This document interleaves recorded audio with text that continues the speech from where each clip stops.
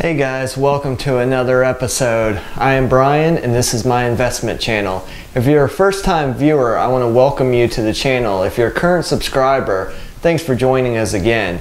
We're going to talk about forming an LLC on this episode, why it's needed, what it does to protect you, and how to fill out the forms. Let's get started. Delaware is because it's a well-structured law state that really helps LLC users. A lot of big LLC corporations will actually use Delaware just because of their structured laws. I'm going to be talking about Virginia because that's what applies to me, and also I've filed many LLCs in this state before. So first of all, in Virginia it's $100 to file an LLC. It's a one-time fee, and then it's $50 every year after that to stay incorporated. Each state is a little bit differently. It could be anywhere from $100 to $800 if you're in California, but you'll have to look into your own state to see what the requirements are there. But for now, I'll use Virginia as the reference. The second thing you need to do is name your LLC. If you're into real estate, you could do like South Lake Ventures LLC if you want to include all your properties under one name.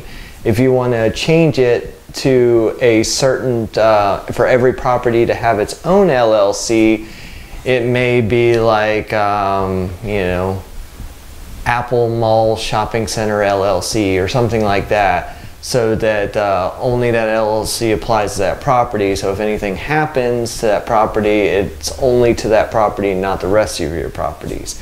If you're going to file something else in your name, so if you're a single member, sole proprietor LLC like I am, instead of naming it as your own name, if you're going to change your name, and if I was going to do something like Brian's YouTube LLC, I would have to file a fictitious name, or doing business as a fictitious name is basically another name that you're using in place of your own name.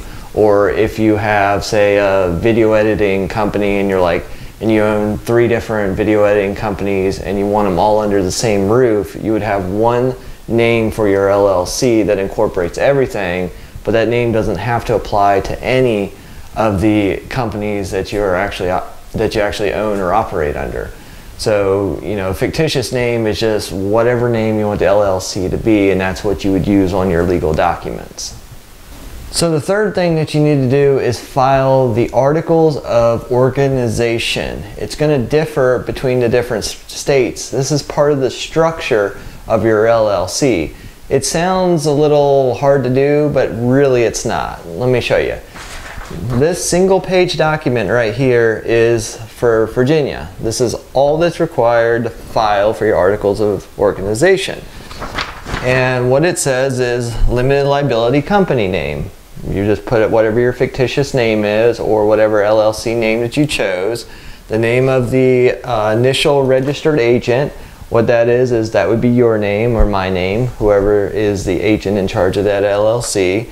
You would choose a box, a member or manager of the LLC, blah blah blah. If you had multiple registered members, if you said, hey, 3 buddies of mine and I are going to start, we have 4 people, you would choose whatever boxes according to, however the amount of members that you have, or, just for yourself. So you just check whichever box applies to you. The street address, city, zip code, and all of where your business is located, if it's in a county or city. The principal address, if it's different. And then all you do is sign, print, date, and then it's optional. You can put a telephone number, email address in there. But that's it. That's your entire articles of organization. One single page and it's done. That should take you no more than 5 minutes to complete. Now your state could have a 3-page document. I don't know. If you want to incorporate in Virginia, this is all it is, and it costs $100. Alright, so the fourth thing that you need to do is create an operating agreement. This is another structure to your LLC. If you are so that the government or whoever it is, or if you go get a loan, they know who's in charge of your LLC, they know how you're operating, what kind of business you're operating. things like that. It's super simple. So basically in Virginia, it's a 6-page document, but only 2 pages apply, these 2 that you would actually write in. And it's really simple. As you can take a look right here. And so it says this is a sole member operating agreement, which means, you know, if it's only me, then this would apply to me. You put your name of whatever your LLC is on top. This operating agreement is made and entered into, so you put the date here and the company name, and you basically just do that a few times, the name, the date, and then you come down here. It says the purposes of the company shall be. So, you know, if you're an ATM company, you would put, you know, that your company, the purpose is, you know, an ATM business, where you can get a little creative there about what you're doing. And then down here at the bottom is a witness. You know, you're probably going to have to get it notarized, but you'd sign and print down at the bottom, and that's pretty much, it just has a bunch of laws in here. So basically you're agreeing to everything in here. So it's basically just a simple contract saying everything I state in here is true and accurate. And some of these, I mean, you could have a 20-page one if you have a multiple member LLC. So it just kind of depends on the state. Like I said, Virginia, 2 pages, you're done. All right, number 5, you need to obtain an EIN. This is the employer identification number. It is highly needed on any kind of business, whether it be an LLC, an S Corp, a C Corp, any of the, you know, partnership, anything like that. Any kind of business that you do needs an EIN. You need it when you create a bank account, when you pay taxes, anything like that. I highly recommend you do it on the IRS website. It's a lot easier to walk through. I printed out a page that to show you, which is here. It's a 1-page document, and so it says, you know, the legal name of the EIN. You would put you know, your fictitious name into here, mailing address, city, state, zip, county, name of the responsible party, which would be you or whoever's in charge of your LLC. Is this application for an LLC? Yes. You can put your social security number in here if it applies. You know, is the LLC in the United States? Yes. You just file the box for an LLC as your type of entity. And if a corporation, name or state, we're incorporated, so it's not in a foreign country, that doesn't apply. Reason for applying, you could put, you know, I started a new business, I hired employees, which if you're going to hire employees, you know, you have to put that box. You have to have an EIN to have employees. Banking purposes, if you want it just so that you can create a bank account, you can put that down. So just check the box. The date that the business started, which it, you know, could be this day, because I'm assuming when you start your business, you're going to do all this on the first day anyways.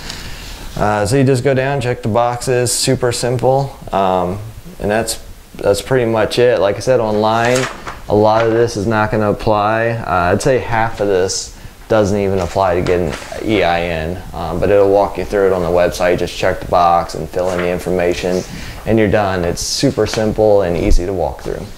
All right, number 6 is obtain the necessary business licenses. So I'm a licensed contractor, and with my sign company, I lease a commercial building, and I do contractor type work, and I have to have a city business license because I lease a building in the city. And if I was in the county, I'd have to get a county business license. So with a contractor, if I do over $25,000 of work in a certain city, like say Richmond, Virginia, I would have to actually file for a business license in that city because that's the requirements, contractor requirements. So depending on what your business is going to be, you may have to have certain licenses for things. Like if you're a real estate agent, you would have to have a real estate broker's license or a salesperson license. So it just kind of depends. I mean, most of you watching this, you're probably looking for passive income, and you're looking for, you know, playing in the stock market and things like that. So you wouldn't actually have to have any licenses unless that you were, you know, a financial advisor or something like that. But just be careful, because if you're doing passive income and then you also are starting your own business, just know about what kind of licenses are required in your state, and of course a quick internet search will tell you that. Number 7, we're almost there. Set up your bank account. So to set up an LLC bank account, just take all your EIN, your articles of organization, your operating agreement, and everything with you. Not all banks are going to require the same stuff, but just take everything that you have in there and tell them you want to open up an LLC. If there's a multiple member LLC, you're probably going to want each member there, and knowing that if you have like two registered members, if there's a big $5,000-$10,000 check you want to deposit, you're going to have a signature of each of the members on that check to deposit it. That's why it's nice to just be the sole owner of the LLC, and you don't have to have anybody there to do anything. You can control 100% of it. So you just basically walk in the bank and tell them you want to open up an LLC business bank account, give them all your documentation, fill out a couple papers, and you're done. And most of the time you have to have a minimum deposit of $50 or $100 to open the account. But it's you have to do all this other stuff ahead of time before you get the bank account. The bank account's going to be one of the last things that you do. Number 8, keep current with your required filings. So once a year you're required to refile your LLC. In Virginia, it was $100 to initially start it, then it's $50 every year after. If I don't pay that $50, I could get penalties, late fees.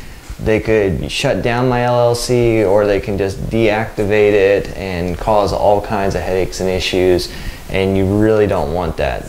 Each state has a different requirement, but in Virginia, as long as you're paying that fee, and once in a while they may ask you to validate your information, just stay current with all that. It's usually about 30 to 60 days before your LLC expires. They'll contact you, usually a letter in the mail, and they'll say, hey, you need to file for next year's LLC. And it's incredibly easy to do. You basically just go online and pay the fee. Alright, so you gotta ask the question, why do I need an LLC? What's the purpose of it, other than just the government knows who you are and you pay money? Well, it fully protects you. One, if you're a multiple member, it protects you from the other members who are trying to destroy your business and bring you down. But also, as a sole proprietor, like with my sign business, I deal with electrical signs. If I go out there and put up an electrical sign or service someone's sign and it burns their building down, they would come after my LLC, and if the lawsuit was $1 million, I couldn't pay it. Let's just say I didn't have insurance. I would lose everything, all my property, all my products, all my equipment. I would lose everything. But as an LLC, they can only come after your company. So if I have an employee out there, and let's say I'm operating as a sole proprietor, and I have my buddy driving a bucket truck, and all of a sudden he destroys somebody's property, or kills somebody, and then they can actually target me, and they could come after my home, they could come after my car, everything that I own. I could go to prison, especially if I couldn't pay what was owed. So they would actually come after everything that you own and destroy your entire life. So if you owned a house, they can actually take your house as collateral to pay for it. So the LLC keeps everything to the business, and the worst thing could happen, you go bankrupt, but that's what insurance is for. Your insurance will pay for most damages, as long as it's not criminal. But it's really good to protect yourself, and when you get into S Corps and C Corps and things like that, those get really complicated, really expensive, and most, small businesses, they don't need that. An LLC is super basic and simple, and that's all you need. So thanks again for joining me again on my investment channel, and I hope that you subscribe and like this, and drop some comments below. I will try to comment or reply to everyone's comments on my channel, and I look forward to seeing you in other videos.